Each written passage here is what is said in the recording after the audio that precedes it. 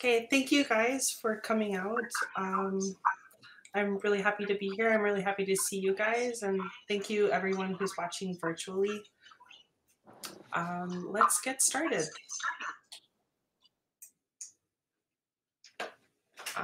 Our first reader tonight is Shanta Lee Gander. Shanta is a writer, photographer, and journalist whose work has been featured in many publications, and she is a regular contributor to the Vermont Public Studio, Art New England, and the Ms. Magazine blog. She is the 2020 recipient of the Arthur Williams Award for Meritorious Service to the Arts. Shanta Lee is the author of Ghetto Claustrophobia, Dreamin' of Mama While Trying to Speak Woman in Woke Tongues. The winner of the 2020 Diode Editions Book Prize, and the recipient of an honorable mention from the Sheila Margaret Motten Prize. Reviews of the book have been featured in the Poetry Foundation's Harriet Books, 7 Days, the Kenyon Review, and the Adroit Journal. Black Metamorphosis, Shanta Lee's second full-length poetry collection, is to be published by Etruscan Press and is inspired by her lifelong love of mythology. This second poetry manuscript was longlisted for the 2021 Idaho Poetry Prize, shortlisted for the 2021 Cowles Poetry Book Prize, and named a finalist in the 2021 Hudson Prize. When Shanta Lee is not writing poetry, she is working on her memoir project, doing arts and culture reviews for Vermont Public Radio, and tending to her photography projects. She has an undergraduate degree in women, gender, and sexuality from Trinity College, an MBA from the University of Hartford, and an MFA in creative nonfiction and poetry from the Vermont College of Fine Arts. She teaches media studies at the Putney School and enjoys anything that allows her to explore beneath the surface, especially breaking into abandoned places. To see her visual art or read more of her work, visit shantaleegander.com. Welcome, Shanta. Thank you for having me. I want to thank Diode Editions and my fellow readers for tonight. I'm so excited. Let me start my timer so I don't take too much time. Here we go. All right. So ghetto claustrophobia. This is interesting that we're doing this Halloween reading because ghetto claustrophobia was prompted by a write-in with myself, my husband, and a couple of friends in honor of Mary Shelley's Frankenstein, the 200th anniversary celebration a couple of years ago. So this is some of the seeds of ghetto claustrophobia came out of that. Forgotten tastes like cheese sour to the tongue while visiting mother. Here, you banish the sins of the day, banish what couldn't find its way. Into the pot, the rats in the corner, a veiled stench, and another there, you be balm, salve. You be sanctified, a part of how good got right, how right got us forgot how to get right. The closest we come feels kind of like the voices that reaches in, makes we jump. Not that kind of jump. The one hid in Hank Blue, Red Doors, the one where pulpit pimps be saying, you got to be ready when he comes rolling up in a chariot, for when he comes, you ain't got time to be fussing. He be the boy from that other place causing her fuss. Maybe he be like she, theft in time. He be that boy from a place they wouldn't speak about, both them. Letting the world think that their skin told its kind of truth. It was a Ken's kind of truth. Taste like frail, built upon bodies, white face, ellipses, dashes. Honey, they don't teach that kind of code. The code wasn't in a book. Branches so tangled, tongues can't speak it. But mama's mama claps back from forgotten. Mama's mama standing at the edge of my bed. She followed the yellow traces of the calendula to my pillow, reaching for my throat, hers filled with daggers, disturbance, and time saying, "Girl, you didn't ask."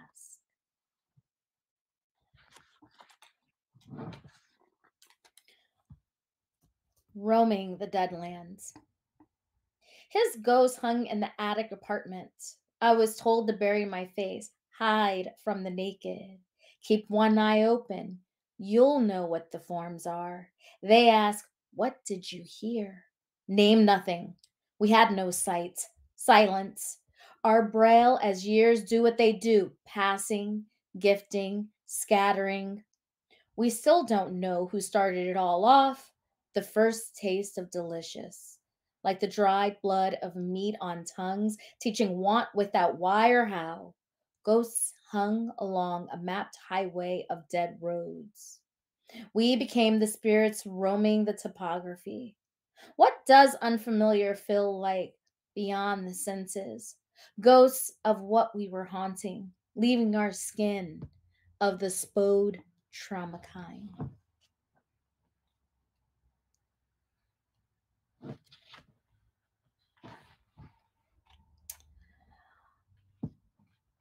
I'm going to read a poem that actually is inspired by one of H.P. Lovecraft's monsters.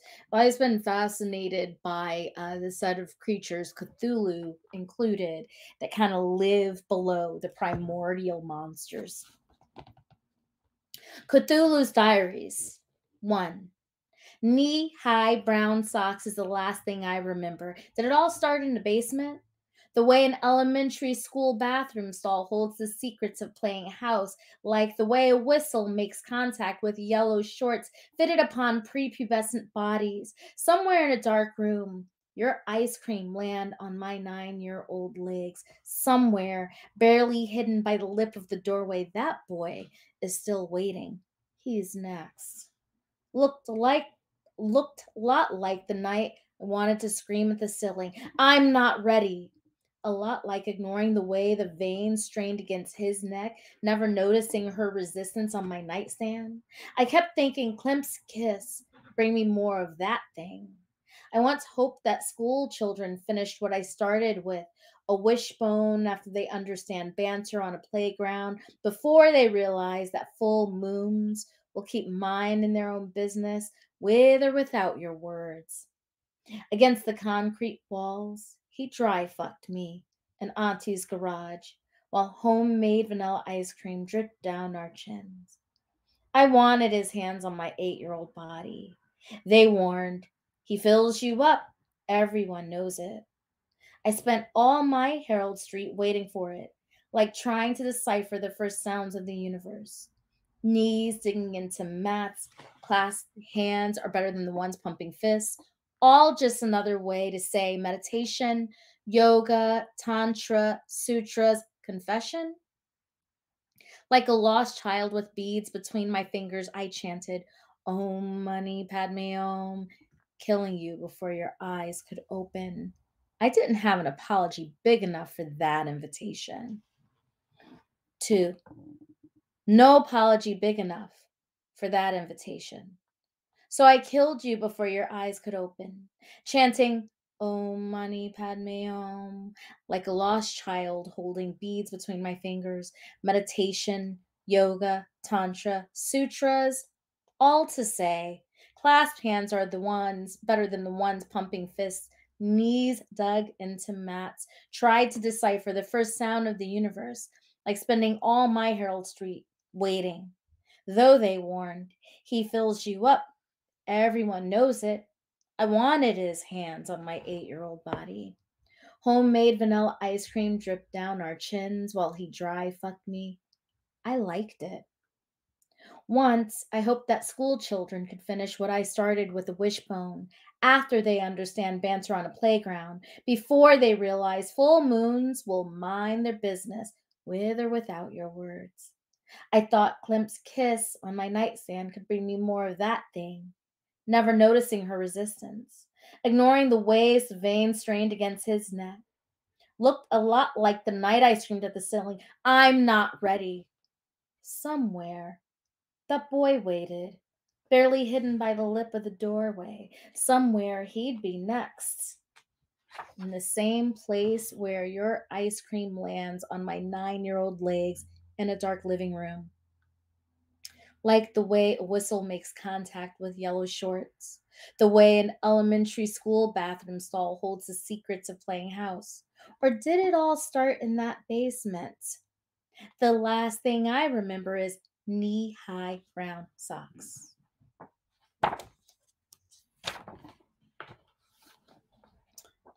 These a couple of sections are small segments out of the interlude section, The Day God's Thermostat Broke, Ghetto Claustrophobic Dream Interlude.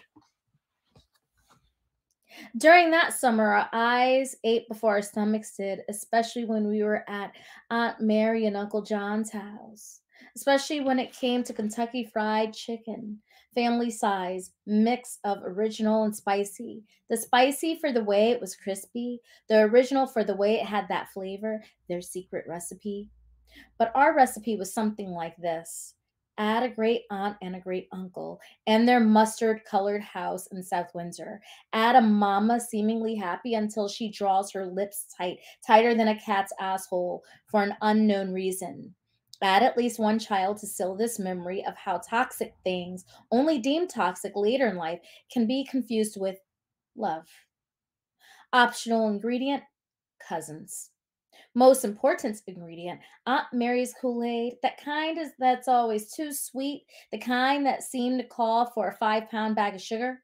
Notice how the sweet pairs nicely with the grease on the tongue. Notice how the fried chicken mixed with Auntie's too sweet for the teeth Kool-Aid were the baneful bites that trained the tongue. Notice how the trained tongue knows that the most toxic of things are the things that taste the best in summer's heat.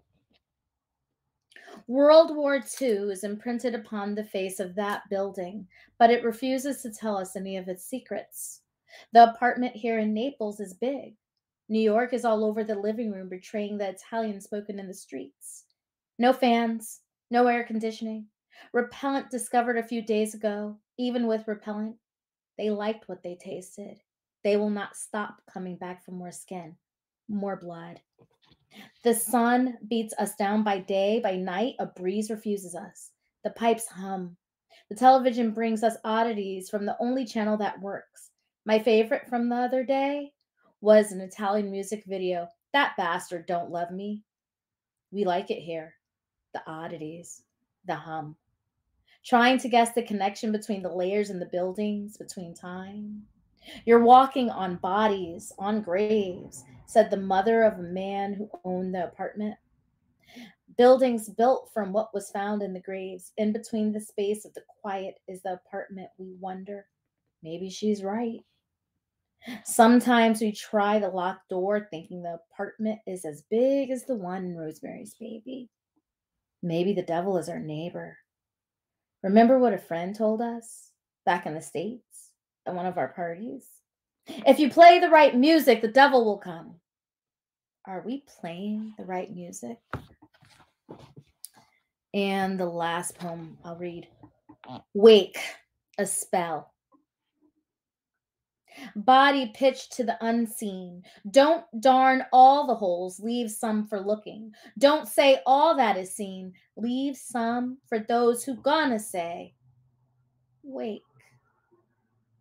Escaped walls and mouths gonna say otherwise. Between wake and sleep, some gonna ask you.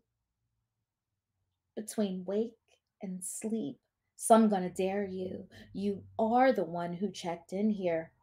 No need to tell you. Wake.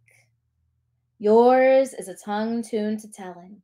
Stitch stories, darn trauma, weave joy. And for the unwritten, the never said, the never seen, raise up as if dead. Thank you.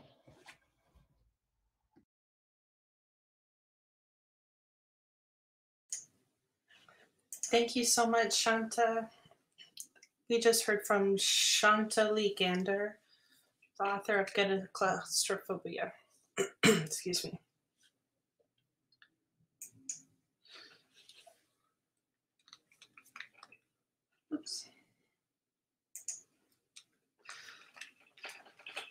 Our next author is Simone Person.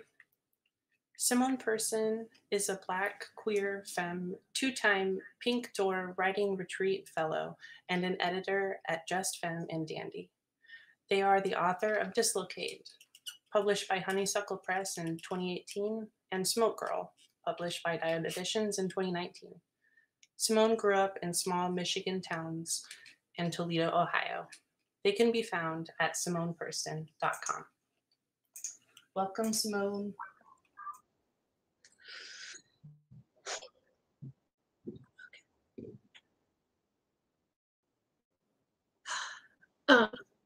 Okay. That was so good. I'm so happy to be here. Thanks for inviting me.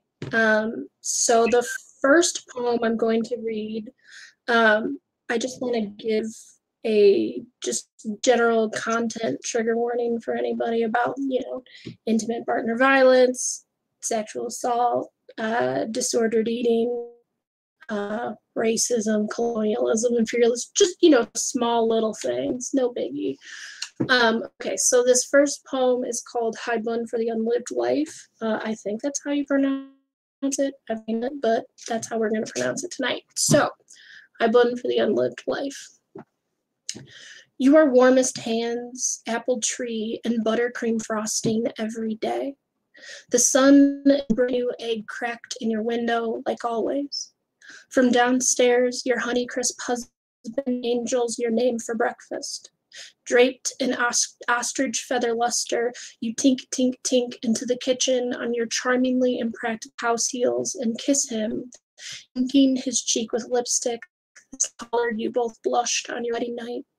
He slides a pillowed omelet onto your plate, topped with brightly wedged avocado, then sets a bowl of carefully spooned oatmeal and cherry almond orange compote next to your mug, filled with coffee smooth enough to wear.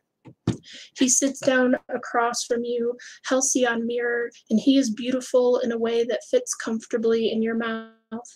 When he smiles, you can taste pop rockets and summer-drenched skin, and the whole air smells fresh squeezed. You two are a romantic dazzle, and the two of you fit together like teeth. Everything in your home has its place, tenderly stacked and arranged, and no one knows how to raise their voice and to shriek.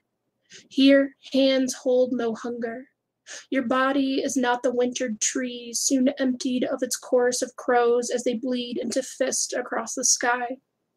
You never learned how easily you death blight to heart rot, rat king until you've noosed your own breath.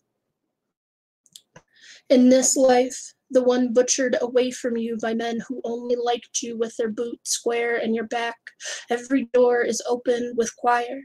The night winds are hand-sewn full of gauze, starlight, and the word safety is built unstained into you.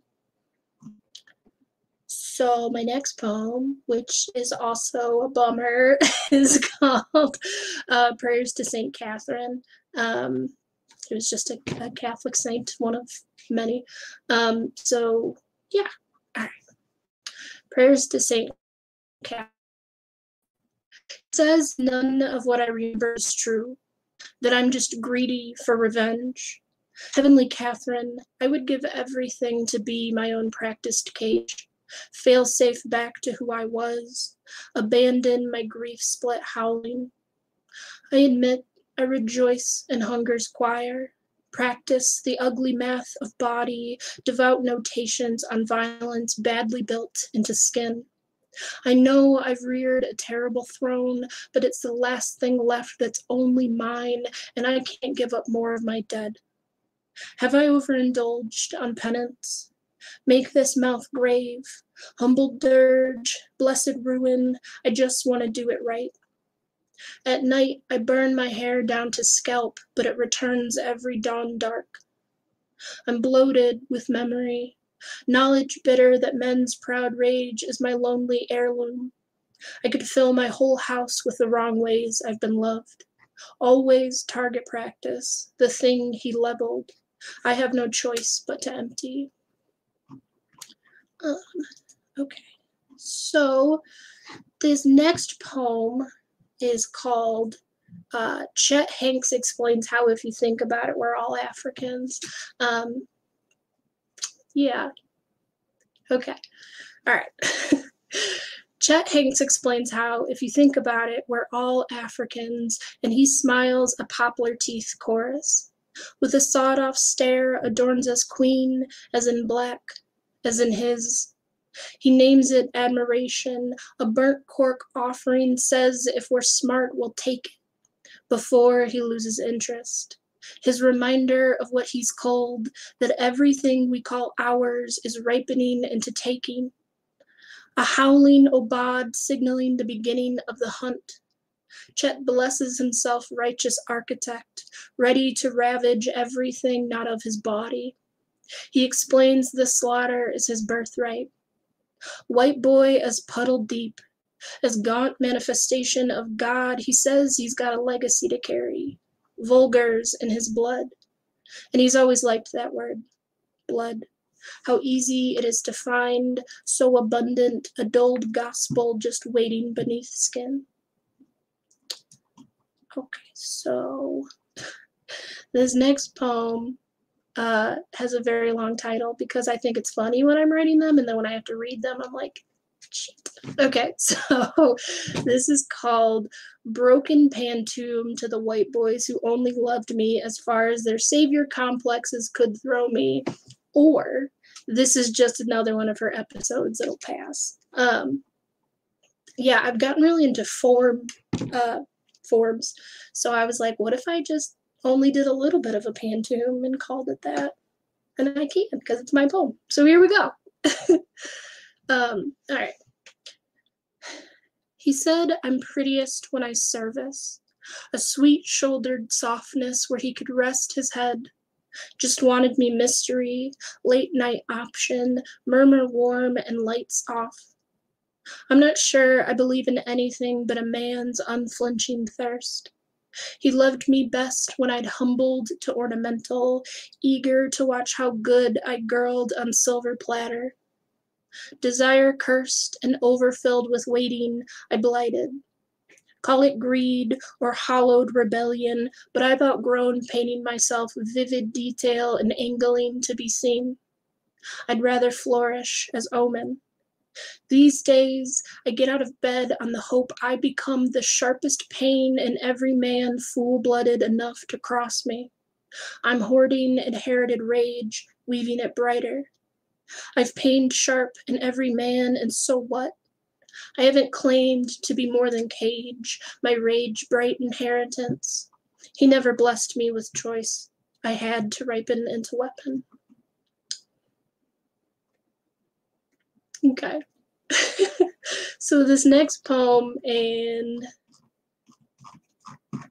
by whatever comes before penultimate,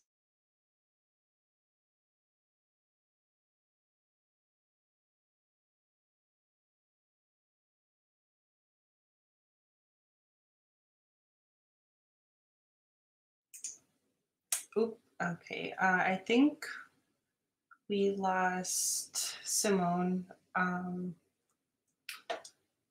So Hazem, do you want to read, and then maybe Simone can finish the reading with her penultimate poem or ultimate poem. I actually don't know which word it is either. Yeah, sure. I'd be happy to. Okay, I'll introduce you.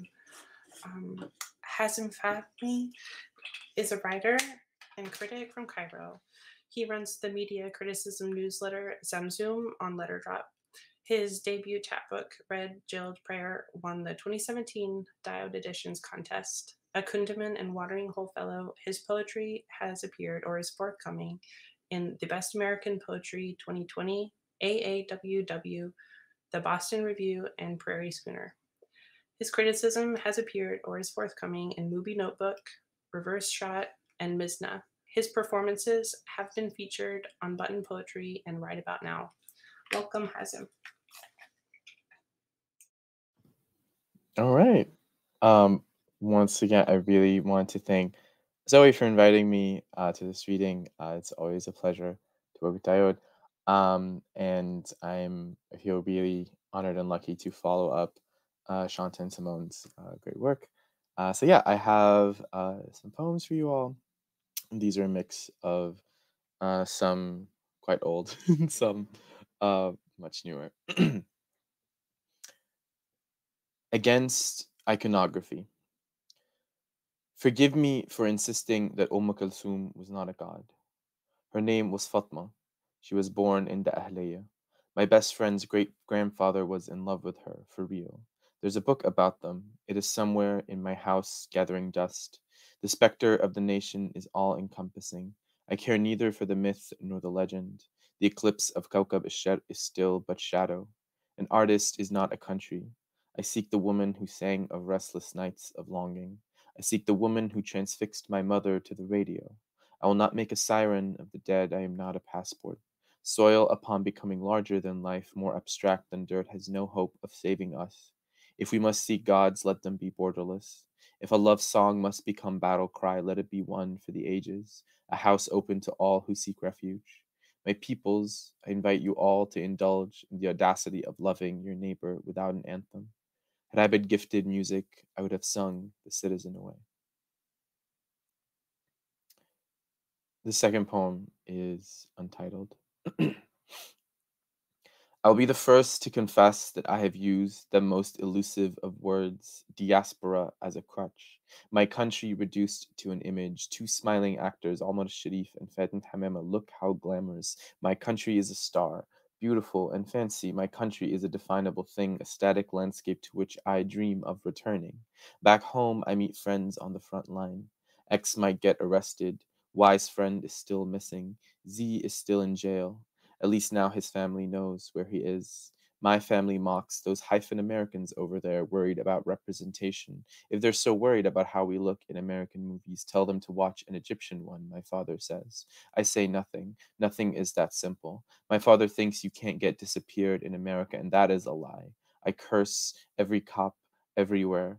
In New York, I meet Egyptians who may never go back in this lifetime. There too, they know the terror of the badge. I curse every cop that ever was or ever will be. I pledge allegiance to a copless nation that is a nation that does not even exist, nor can it ever. Any day, a fascist could walk on my campus. Bright spring day, me and Ahmed sit on a bench after class, thankful to bid the rain farewell. Before we begin, an old man interrupts, something incoherent about Robert E. Lee, who I quickly gather rested on the empty pedestal mere feet from where I teach Arabic every day, his name still inscribed in the marble. He rambles on, and I want to cackle at his wrinkled face, ask about the irony of claiming to love this country in the same breath as a eulogy for its greatest traitors. But I stay silent, uninterested in the old man's teeth.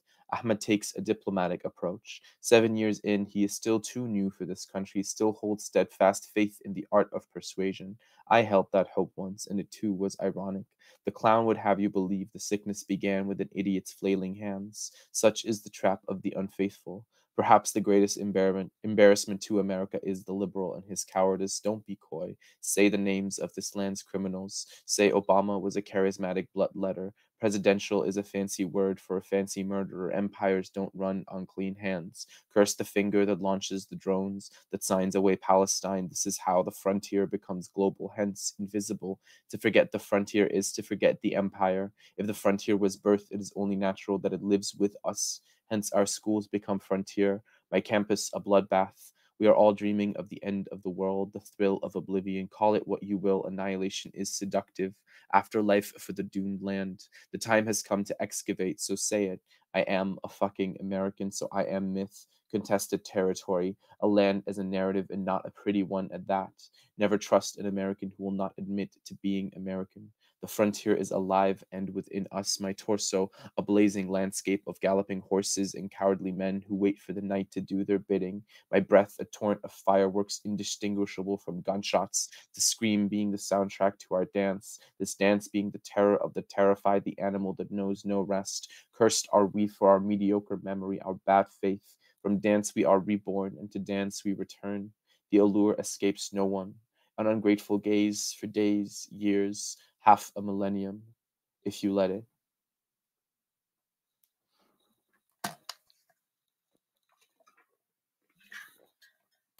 This next one is called Checklist for the New World. 1. It is true, when buried, no one will care for the color of your passport. Then again, the color of your passport will determine the hand that buries you, the gentleness with which it lowers your stillness to the ground. And rest assured, you will be buried, if not by a loved one, then by the earth, which everywhere begets the dirt's bidding. 2. Just as God gives, so does he take. A quiet cup of tea in a garden for a week of shrapnel. Wide smiles for scarred arms. How blessed you are to have a disorder in the land of pills. You come from a lineage of men who've made do with music. Hoarse croaks by candlelight. Somewhere foggy, a cousin died mysteriously. You weren't at the funeral, only God knows what happened. 3. Don't let the Americans know that we too have sinned. They will use it against you. 4. If we must be frank, the grass is always burning on the other side.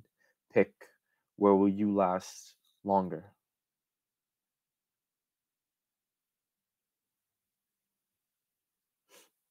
Semaphore.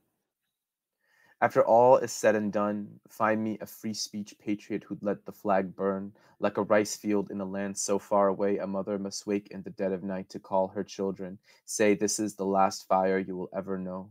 Tomorrow the ocean will dry and you will walk across, pick as many fish as your hands can carry.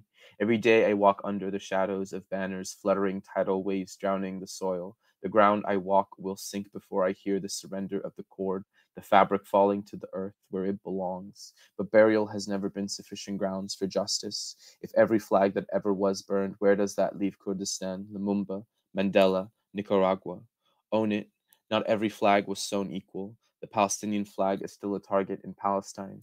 When the Queen of Hawaii was forced to surrender her throne to invaders, how long did it take to raise the American flag? Asked years later, her niece said, it was bad enough to lose the throne, but infinitely worse to have the flag go down. In Cairo, every instance of unrest brings a flood of red and black and white, a torrent of golden eagles vacating the streets. After all is said and done, who am I to deny a calloused hand the cloth that gives it voice? I am not Xerxes before the river, intoxicated with possibility. I am drunk on New Year's, my friend in my arms, telling me how happy she is I am home, knowing the seal always has a cost, even if we don't pay it. From the sky. You can't even see where a border might be drawn. The ocean is a pond, comprehensible, might as well be a home for ducks. Bombs, if even heard, are a pop. Fireworks might just be Eid. Gaza is sleeping soundly. From the sky, I become insect, faceless, and prefer it that way. What is a country to a vacuum? What is a flag on the moon? From the sky, I become child again, asking my father about space stations. This one is Russian. This one is American. They are all toys. They're all plastic, floating. And then this last poem is also untitled. At the rope's end of my desire was a violent urge to witness, a horizon of pyramids, graveyard of kings, armed monks marching upon the citadel, the bodies of dragons raining down from the sky, the swords of knights melting into the earth, a king bowing down to a peasant only to be slapped senseless, the taste taken out of his mouth, the transfiguration of concrete into roses. In the beginning of my grief, there was a compulsive desire to become the patron saint of the nightcap, the flat tire, the endless highway, a single member of a procession that could choke an avenue, a house of unbridled spirits, offering a kingdom of poison ivy, a wreath of rosebud becoming obsolete. The object of my obsession was swiftly cut by the sweet smell of an unfolding morning. The Texas road wide ahead, a path of broken glass straight back to Los Angeles, where the ocean became the catalyst of my dreams, the ever-open hand reaching out to water, refusing to stay still. All shorelines are but miles away from islands of garbage. What a criminal we have made of the sea, that thief of the trembling body, enemy of flight. My struggle distilled becomes little more than the wish to watch a sunset and know the day to be one of many. To not concern myself with the flight patterns of pterodactyls, I long instead to conjure the memory of the God King of God Kings, unmake its very utterance. Thank you so much.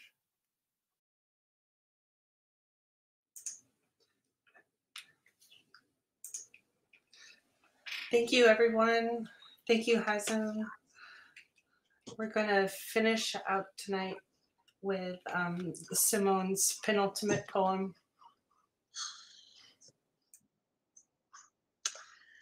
These technical difficulties, I am just, ugh.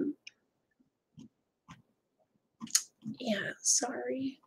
Well, I'm just going to read one more poem that I just want to read the final poem, which is actually a different one. It's called Blood Meal. I don't know if y'all know who Kenneth Goldsmith is. If you don't, you should consider yourself pretty lucky. He's a conceptual poet, and I have a personal against him, so I wrote a poem about it. So it's titled Blood Meal, after Kenneth Goldsmith's 2015 reading of Michael Brown's autopsy report as conceptual poetry. All right. There's a white man who says he understands the destructions of our bodies. Monotones reports compiled from the trials of our ghosts. Calls it experimental, transcendental, unflinching opening into the seeds of poplar trees. An effort in undoing. Good thick rope that doesn't know how to loop around the army of a neck. He excises his name's gloam, makes myth, clinks champagne, rain of white voices heavy on our heads.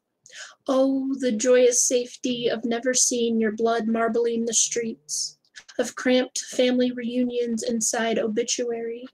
What sweet, sharp relief it must be to leave home in the morning and know you'll always come back. Thank you again for having me and sticking with all my weird technical difficulties. I appreciate y'all.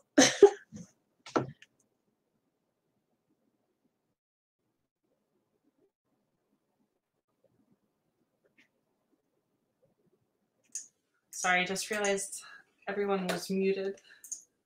Thank you so much.